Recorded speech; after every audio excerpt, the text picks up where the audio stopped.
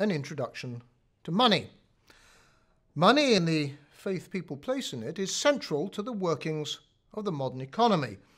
However, money comes in many different forms, and as it has evolved over time, the definition of money has changed with it.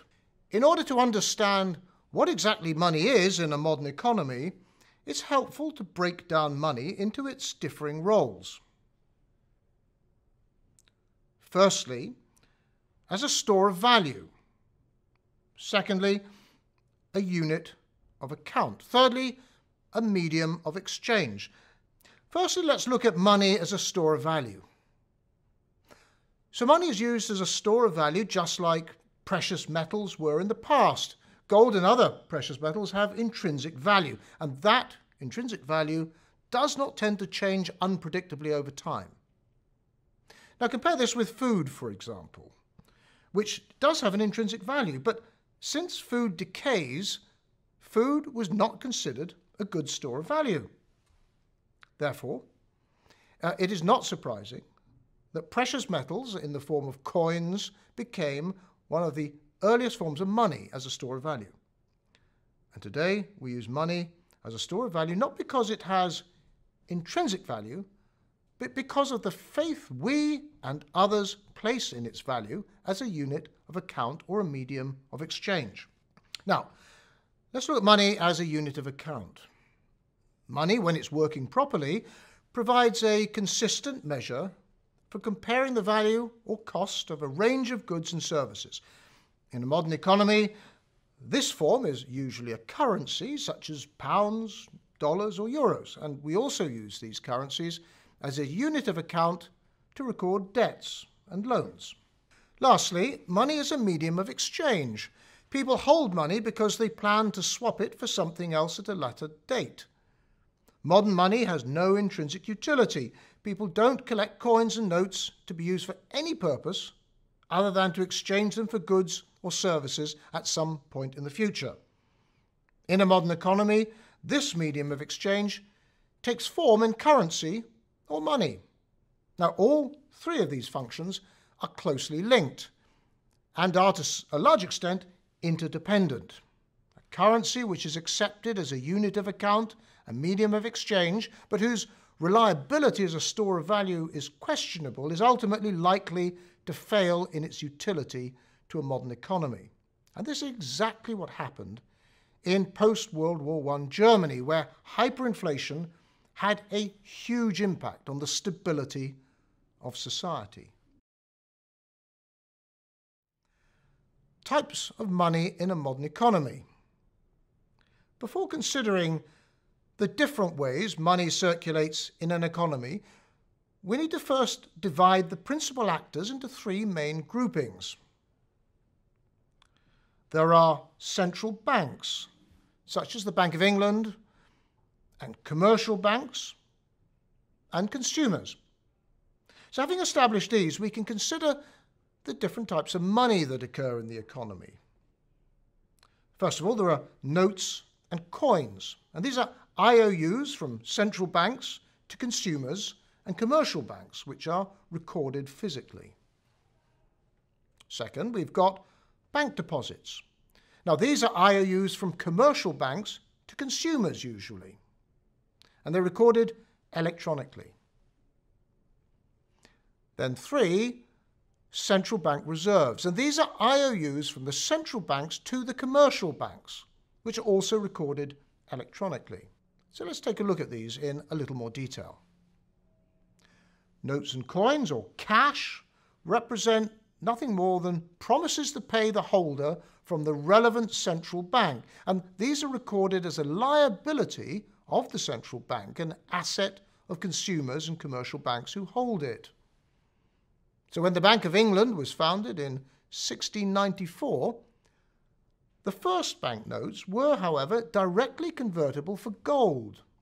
And while observing the gold standard, the Bank of England always had sufficient gold available to match the number of notes and coins in circulation, and the promise to pay the bearer of banknotes was backed up by the physical gold held in the Bank of England's vaults.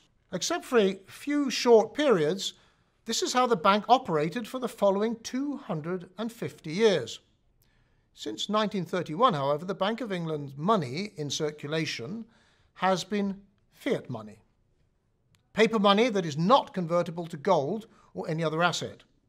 Therefore, the holder of a modern banknote can no longer exchange their notes for gold at the Bank of England. All you can do is swap it for other similar notes and coins.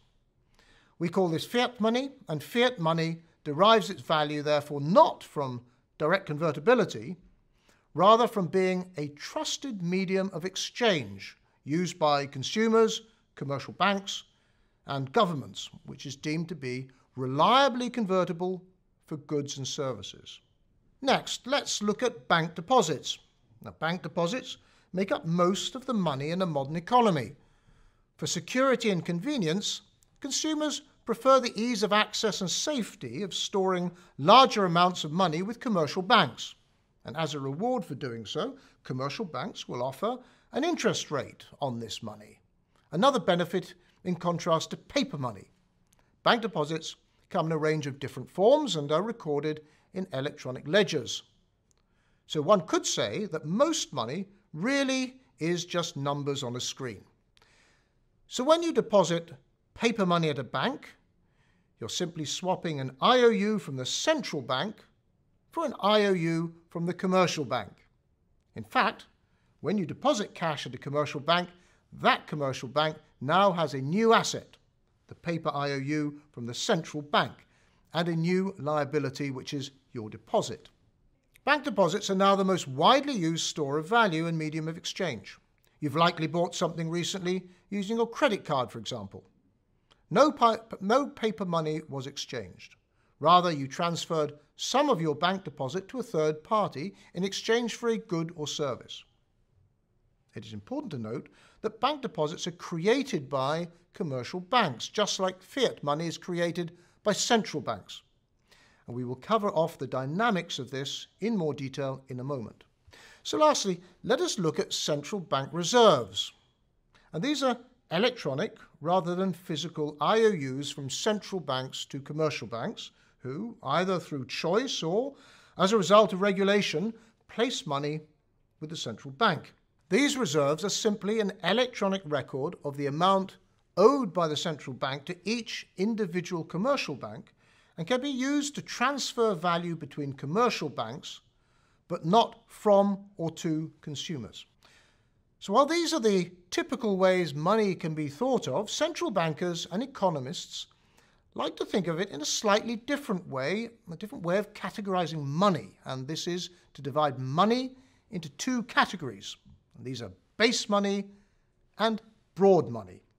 So what is broad money? Broad money is the amount of money that consumers have available for transactions and is made up of banknotes and coins. These are the IOUs from the central bank, and bank deposits, which are the IOUs from commercial banks.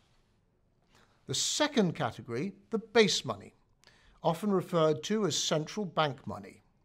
And this is made up of currency issued by central banks, again it's those banknotes and coins, as well as central bank reserves, which is money in the form of IOUs from central banks to the commercial banks.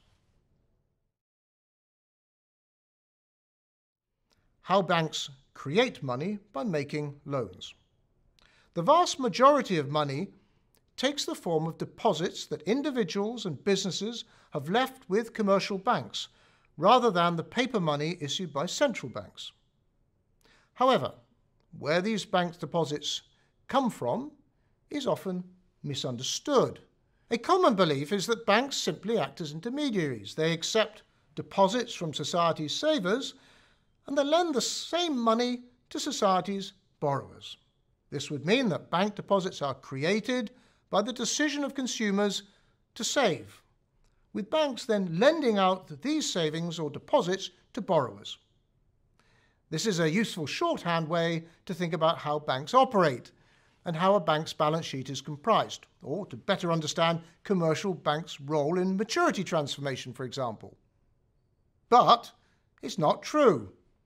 The actual relationship is the inverse of that usually assumed.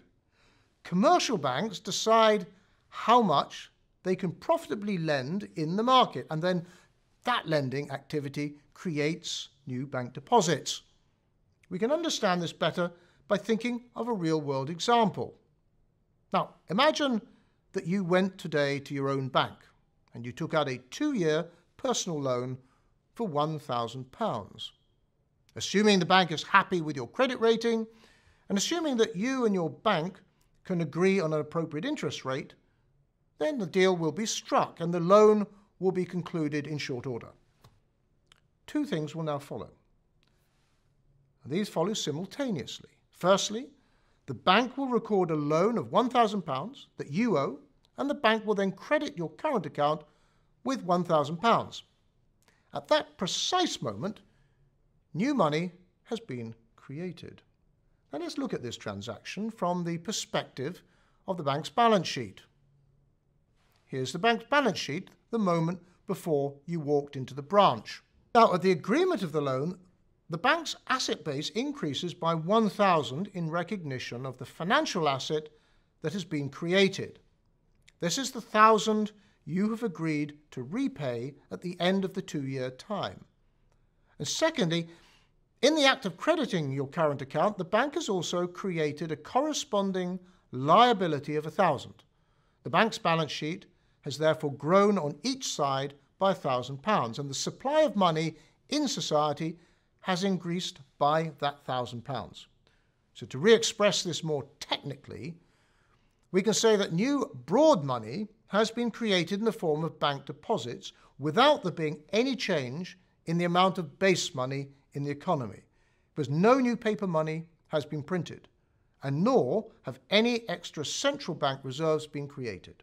In reverse, paying off a bank loan, a mortgage or credit card actually destroys money. When the time comes for you to repay the £1,000 loan, then the money you transfer to the bank is written off against the asset the bank previously held.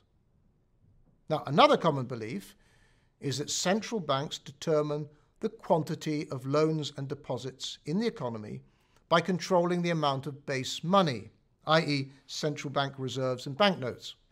But as you can see from our example, this is not true, at least in an open economy.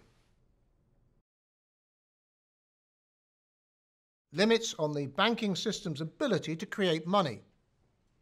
Although banks are responsible for the creation of money through their lending behaviour, they cannot in practice do this without limit. A number of factors impact the level of new lending and money creation. Central bank monetary policy, market forces, capital requirements, behaviour of consumers. Firstly, and arguably most importantly, is central bank monetary policy. By influencing the level of interest rates in the economy, the central bank affects how much consumers can afford and wish to borrow. This can occur directly by influencing loan and mortgage rates, but also indirectly by impacting broader economic activity. Because most central banks have a monopoly on providing central bank reserves, the price which they pay on these reserves has an impact on interest rates in the broader economy. Most central banks have a mandate to control inflation. So if we consider inflation is what happens when too much money is chasing too few goods, then you can see that by raising policy rates, central banks reduce the propensity for commercial banks and consumers to create new money by increasing the cost of that new money. Or, put it another way, by reducing the affordability of new money. And that is why the central bank policy rate is such an important economic tool. Now, secondly, and closely linked to the first point, there is a finite pool of creditworthy consumers to lend to for any given level of interest rates. So when this pool is depleted, the risk-reward payoff no longer stands and lending becomes unprofitable, and money supply will slow. If banks think policy rates will rise and affordability will decline, then their propensity to create new money will fall. Prudential regulation also limits the capacity of banks to make loans and create money. All commercial banks are required to hold capital reserves to protect depositors from the impact of losses that might arise from loans in their asset base. And for every new loan, the bank must reserve more capital. The capital required to support new lending might not always be available or available at a price the bank is willing to pay. Lastly is the behavior of consumers, who can destroy money by repaying debt, or who can take out loans without increasing the money supply in the economy if they simply use the new loans to consolidate or repay other loans.